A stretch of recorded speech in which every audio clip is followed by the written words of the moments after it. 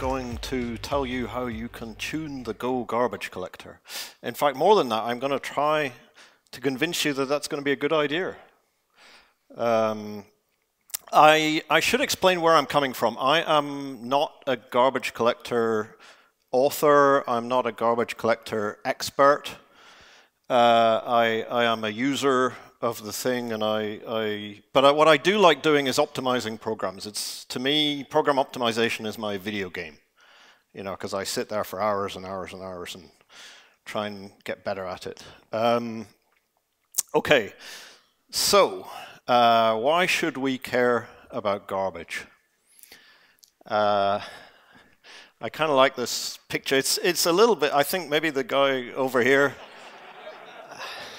has the same kind of issue. I don't know.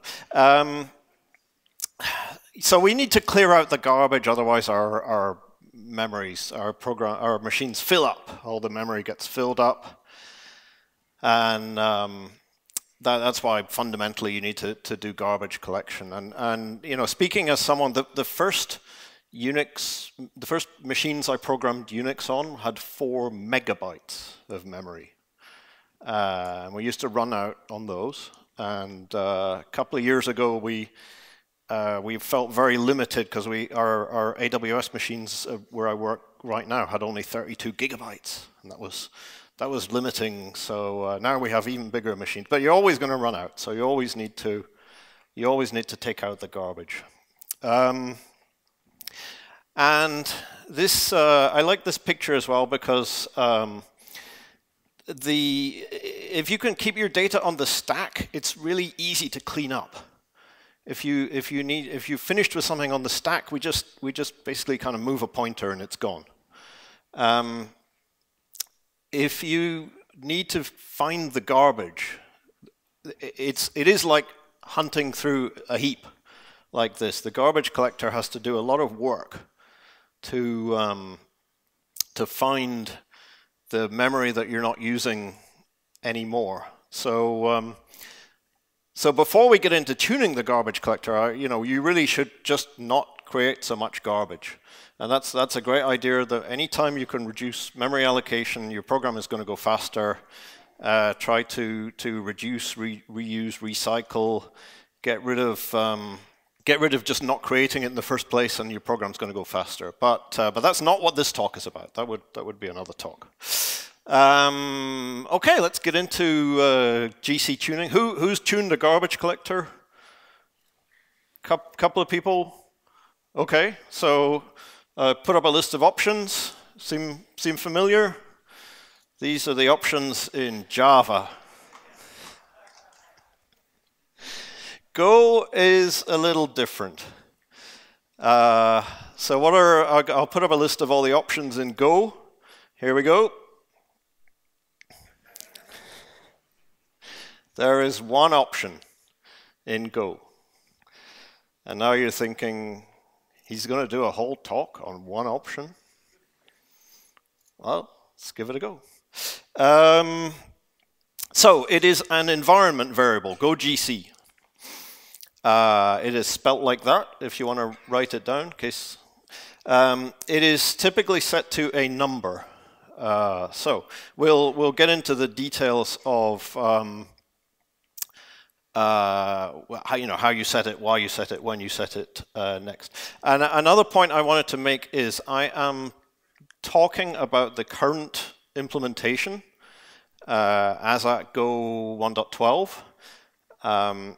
It has remained, the behavior that I'm talking about has been the same for like 3 years or more. It's not likely to change very quickly, but it could change. It will change someday. So, these things change. I'm going to talk about the specific behavior inside the garbage collector, and that could change. So just, as a point of memory, we're talking about where things are today, and in the standard Go implementation. We're going to visualize the Go heap. Here it is empty, and we're going to allocate a block of memory. There we go. allocate some more memory, and the best thing about a garbage collected system in general is that allocating memory is really, really fast. It's really cheap because you just kind of add to the end of what's there before. When there's nothing there, we're just allocating into empty space. We're just basically adding a number on and moving on. So let's go ahead and allocate some more memory. So now it's time to garbage collect.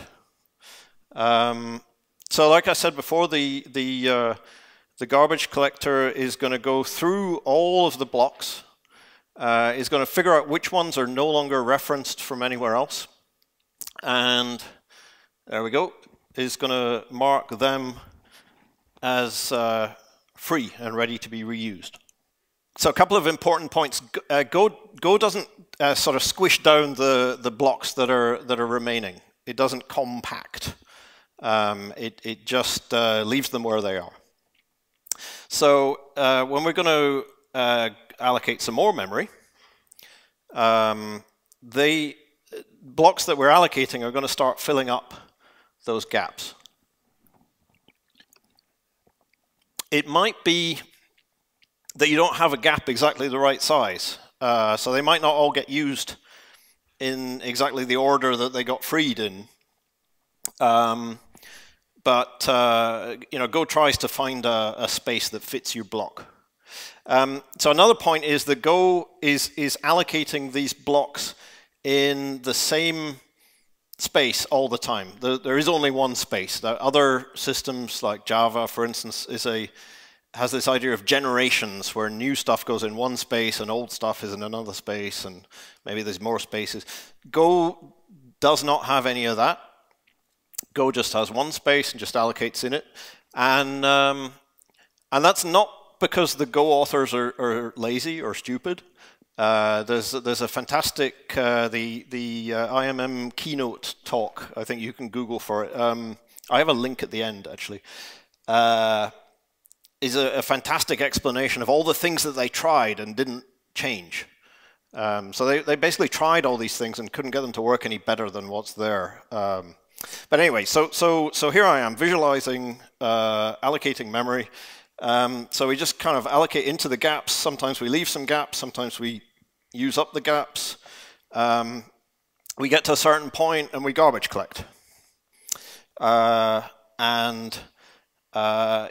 So this, you know, this goes on. We allocated a lot more memory now. Our programs got bigger, and we garbage collect that. It's going to take more time to hunt down all those blocks, but there we go. And you know, we can carry on. We allocate. We garbage collect. That is the process. That's going on all the time in your program, and the work that the garbage collector does to hunt down all of those blocks is basically proportional to the number of blocks that you have and the number of references between them. And that can be significant work. Hunting down all of those blocks and references can take a lot of work. Go does run it in the background, which was a significant improvement a few years ago, but it is soaking up CPU from your program. Another thing is when it goes walking all of the blocks through all of memory, there's a very subtle thing that happens. It knocks stuff out of your cache. You know, the CPU has a cache, typically around a few megabytes. That is the memory you've been using most recently and is a lot faster than main memory. Garbage collection takes things out of the cache, and that slows down your programs in ways that you might not notice and is really hard to measure. So I just want to stress that the garbage collection is going on all the time and slowing you down all the time. So do less of it and also think about tuning it. So so let's get to how the tuning works, how that parameter GoGC works. I'm going to switch to a different visualization. So this is like a metric over time of the amount of memory allocated by the Go runtime. by your program using the Go runtime. So there's this time along the x-axis and bytes along the y-axis. And you can visualize this if you use Prometheus, for instance. The metric is Go memstats heap alloc bytes. You can set Go debug to dump out the GC stats into your log file. You can watch this metric. And in real life, it isn't quite as neat as this, but you know, broadly speaking, what happens is it builds up, it hits a certain point, and it collects all the garbage. Builds up again, hits a point, collects all the garbage. So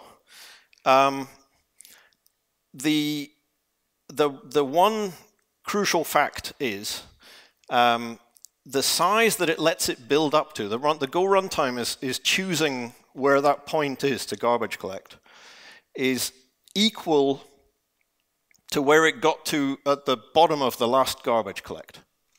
So it does this. The size grows up. It garbage collects it. That reaches a point. That's the minimum size that it got it down to. And then it will allow 100% of that size to grow again, and then it'll garbage collect. And maybe it won't come down to the same point every time. This is a kind of a cleaned up example, but that's the crucial point. That's the default setting in Go, is to go with a 100% growth. And that is the Go GC parameter you can set that percentage. So it defaults to 100%. The growth is the same size as the minimum. And you can set that number. It's an environment variable. You can set it, you know, on the command line, Go GC equals 110. It'll grow a bit bigger. You can set it if you're using Kubernetes in an environment variable in the YAML. You can set this Go GC parameter, and it will change the behavior of the program. Okay, when might you want to do this? Well, the first, this is literally the first time I tuned the garbage collector in one of my Go programs. I noticed this minimum size in my program was 20 gigabytes.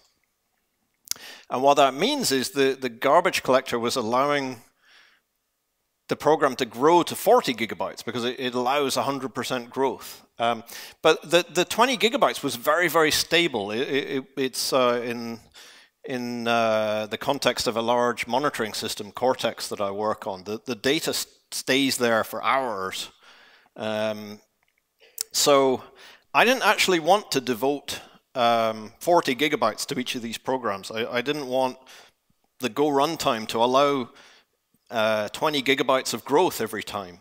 I wanted, or you know, I thought what I'd rather do is make it garbage collect a bit more often and save the memory.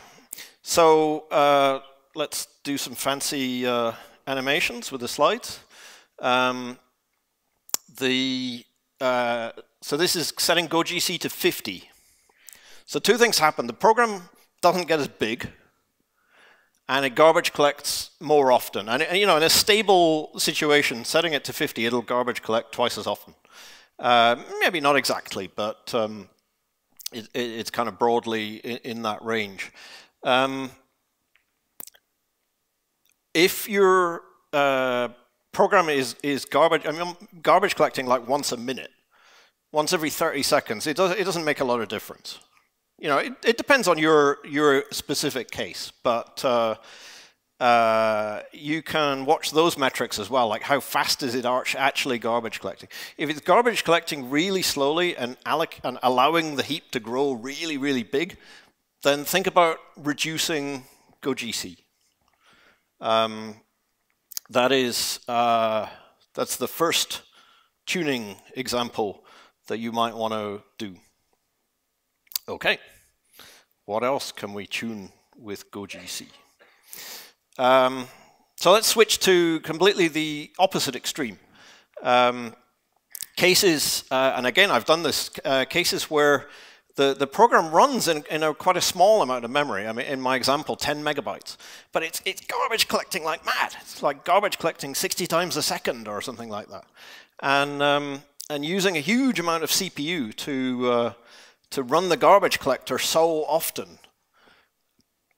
10 megabytes is nothing. I would love the Go runtime to just use a bit more memory and slow down that garbage collection. So we can do that. Set Go GC to 400. Program is going to get 4 times as big. It's a percentage. Garbage collection is going to happen a quarter as often. In fact, I might push that to 1,000 or something like this. So the specific case where I've done this is effectively a reverse proxy, where the program is not really doing anything. It's just like accepting requests and passing them on. So there's no real memory footprint. It's not really doing any work with the memory. It's just like allocating data structures and buffers and things, and then actually the buffers are probably reused. Back to my earlier point. This is what you do after you've taken a look at profiles and tuned your actual allocation. Once it's doing only the necessary stuff, then tune it. So yeah, I specifically do this. I allow the program to get a bit bigger, because 10 megabytes, 20 megabytes is nothing in the machines that we work in, and you can reduce the CPU usage and directly improve the latency of your program. It actually shows up in the stats. Latency will come down. In my case, it came down like 30% faster latency. So, last example. As well as setting it to a number, you can set it to the word off. Why would you do that? Basically what that means is it's never going to garbage collect, so the thing's just going to get bigger and bigger and bigger and bigger and bigger. Bang! Your program will die. Well, if your program only ever runs for a really short time, then that might be okay. It might be okay to never garbage collect. And so an example of a program that runs for a short time and then exits is the Go compiler. And we do this from time to time. We just turn off garbage collection. If a Go compilation can complete in a few hundred megabytes, and my machine's got 4 gigabytes or something like that on it, I can get the whole compilation to run 20–30% faster by turning off garbage collection.